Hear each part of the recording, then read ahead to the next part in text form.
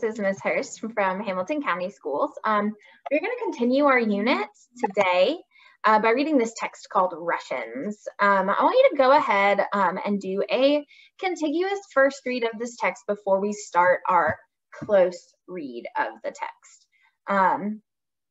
Pause me while you do your contiguous first read. Remember to use your notice, annotate, connect, and respond first read protocol. All right, so we are going to look at how an author develops a tone using specific allusions today, though we will take time to do just an overall close read, but our final task will be about how an author develops a tone using specific allusions.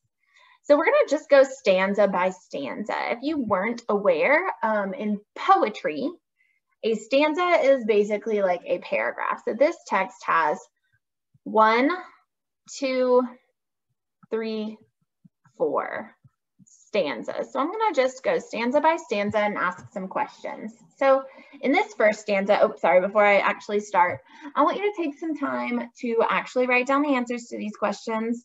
That will help you as we get to the final task, okay? So in this first stanza, what words show the author's feelings about this situation? Following up on that, how would you describe the author's feelings?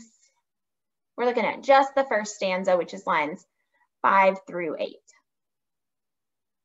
What is causing the author's feelings? And in this stanza, why does the author include the allusion to Mr. Khrushchev?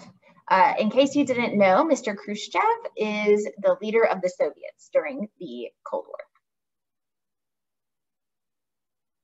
All right, in stanza 2, this one, what words in this stanza show the author's tone towards the Russians? How is the tone in this stanza different than the tone of the previous stanza?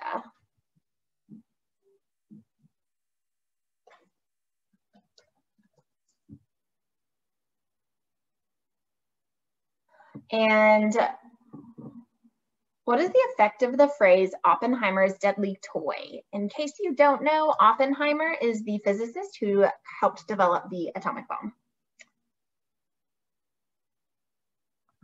All right, in stanza 3, there's no historical precedent. What words show the author's tone in this stanza? What is the tone of this stanza? How does the author address President Reagan? And what is the effect of introducing this allusion to the President of the United States?